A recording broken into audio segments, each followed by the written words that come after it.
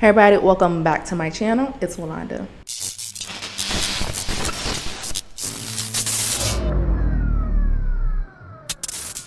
I just found out some fucking bullshit about my student loans that I would like to share with other people who may not know.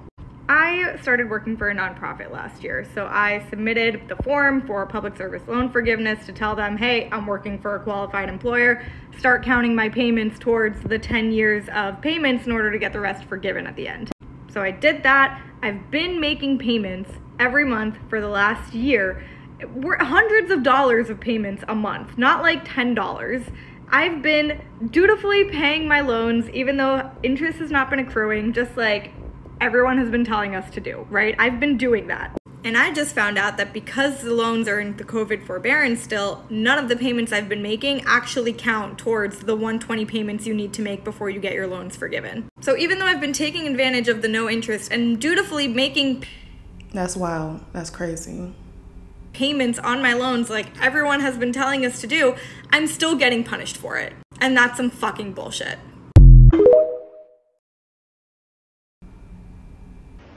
I have $244,000 in student loan debt. Yes. And I've never really shared this, and now here I am sharing it out loud. I'm sharing it with y'all, I'm talking about it, I'm writing about it. Why? Because you're brave. You're really brave to put your finances out in public like that. That's why. Because I know I'm not alone, because I know I come from a generation of people drowning in debt. A generation of young people who were asked to borrow astronomical amounts of money in search of what? The American dream? The story that we're supposed to go to college to get the best education possible, and then we feel like we did something wrong for going after that dream. Every time I hear things like this, it really, this narrative, it really hurts me, because you can pay for your education. I don't think anybody really has a problem with the paying for their education. I mean, it is what it is. There's nothing in life free. I completely understand that. And I think everyone kind of sort of completely understand that, has that underlying understanding. It's the predatory actions behind it. The fact that college is so expensive, that's the problem that really makes it feel yuck. You know, it's like, all right, I'm pretty sure it does not cost this much per head for everyone to get their education. For you, in order for you as a company, as an institution to survive, to make sure the facilities and everything is up to par, it does not cost as much as what you guys are charging. Doing what we were told to do. And so here I am sharing it out loud, hoping that y'all have the courage to share it out loud as well. Because apparently it is unconstitutional to forgive student loans. It's unfair. Is it unfair? Let me know. Tell me your stories and your experiences. I want to hear from you.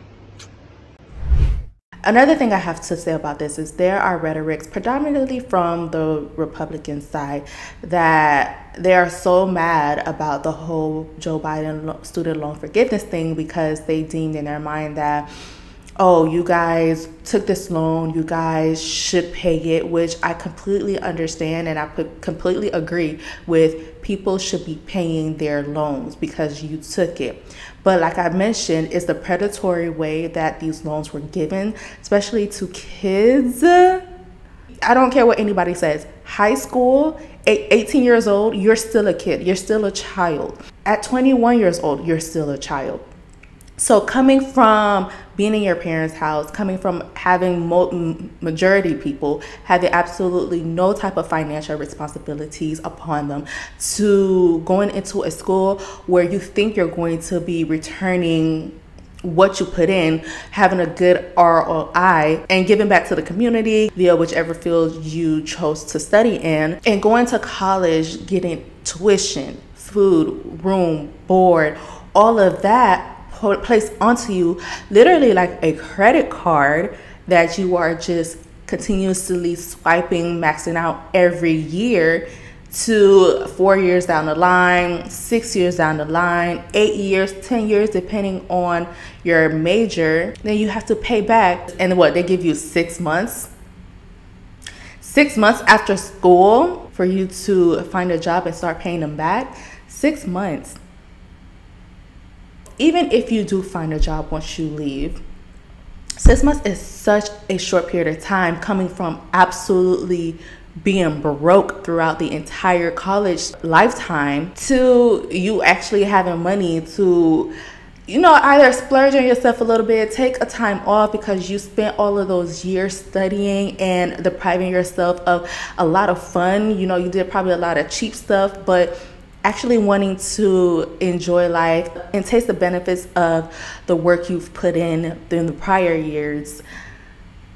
You can't even do that because you're worried about Sally Mae coming to you, knocking on your door, or garnishing your wages, or looking at exactly how much you're making in order for you to repay them back immediately. It's crazy. It's wild. And for us to be in a system to think that all of this time it was just a norm, where other countries, their taxes probably a little bit higher, but yet they don't have to go into debt in order for them to come and support and help the community, whether you want to be in the medical field or in the engineering field or in the teaching field. They don't have to go into debt in order to come and help society, contribute back into society. It's crazy. That's why a lot of people in the United States, they're looking like, what's the point? What's the point in going to school now? Because a lot now, honestly, it's who you know, it's not what you know. Probably back then, they could have filled our head up with fluff talking about, oh, if you have this degree, if you have a master's, a bachelor's, associates, then you're guaranteed going to go into this job, or you're guaranteed to find a job. And that's clearly not the case anymore, because we know there are a lot of nepotism going on. You have way more benefits to walk into a job right after college compared to somebody else who probably knows a lot more, probably did internship and has more experience than that person. But because they don't have the connections, they just don't get the job, or they get undercut with the pay. For me, I don't have any student loans. I did go to school for my dental assisting certificate, and being that I wasn't home when I did that, I had no choice but to go to Tallahassee to do it at the community college there, because that's the program that accepted me.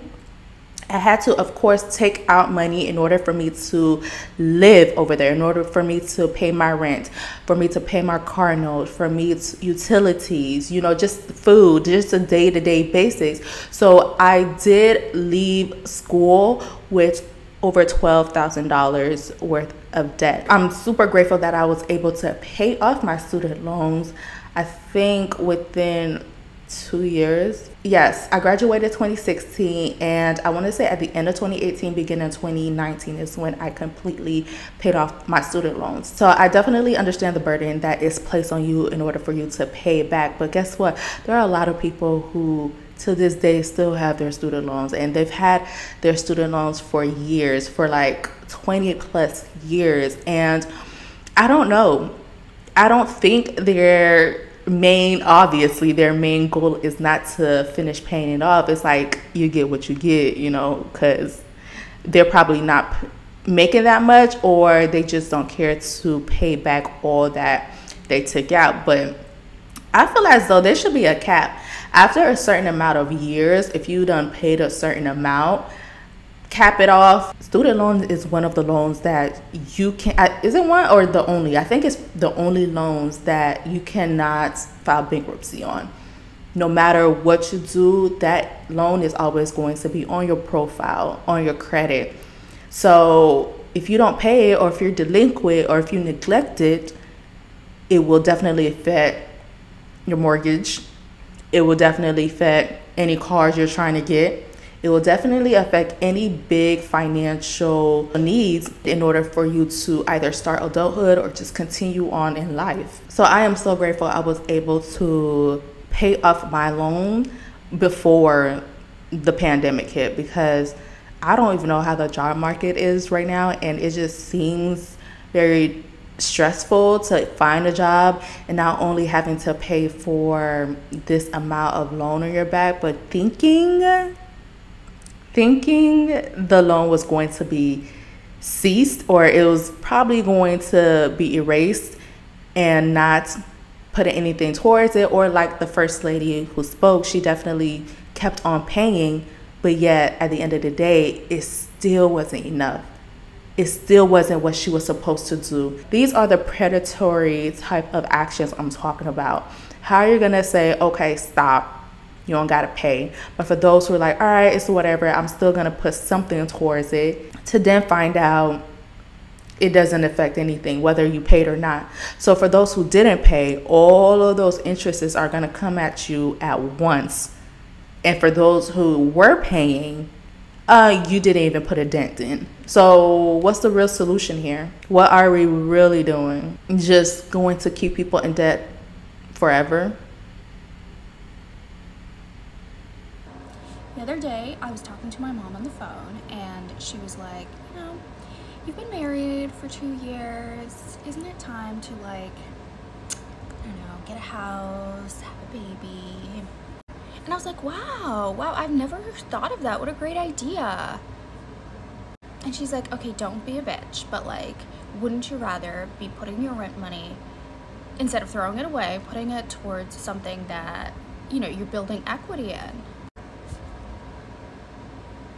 And I was like, do you have an hour right now? Because I will educate you. I would have been like, do you have the entire day? Because a lot of people who are older, a lot of the older generations, they just don't understand. Because a lot of them think millennials are entitled and millennials are lazy. So it's like, well, I did it, why can't you? When it's a totally different system. The system that they grew up on was to help them.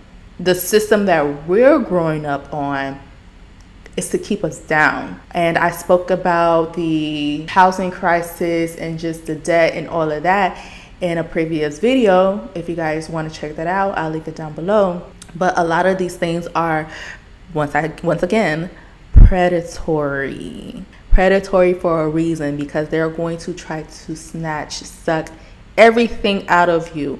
And like the saying that is floating around, you will own nothing and be happy. They are trying to put us in a place where we own nothing. Nobody could basically climb up to the top. And if you are climbing, it's going to be 100 times harder for you to get there than the previous generations. I will tell you exactly why what you're saying is not making sense. So I did. I told her about the student loan payments that are coming due, and ironically, our combined student loan payments are exactly the same as what she's paying for her current mortgage. So I was like, Mom, could you imagine paying an extra mortgage on top of your rent or your existing mortgage payment, whatever?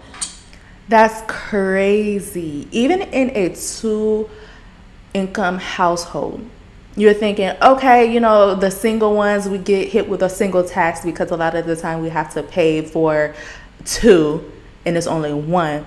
But even in a 2-income household, the debt, it's like the debt multiplies. That's basically what it is. Can you even imagine finding that kind of money every month? That really worked as a wake-up call. Let me stop right there because she's gonna go on, and we're just focusing on the student loan part in this video, but she is absolutely right. It just doesn't make any sense financially. It's not as though, oh, we don't want to work more or we are lazy. It's literally just the rate of inflation outpacing the income, outpacing the wages. That's really what it is. It's not, oh, we don't want to work. There's something called work-life balance that we all deserve as human beings. We do not need to be working 24 hours a day. For those of you guys who have student loan repayments that are going to start back up soon,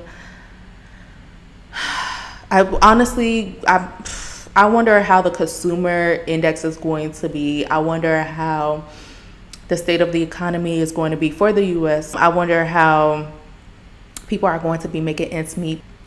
I wonder how that's going to be. I'm pretty sure everybody, oh my goodness.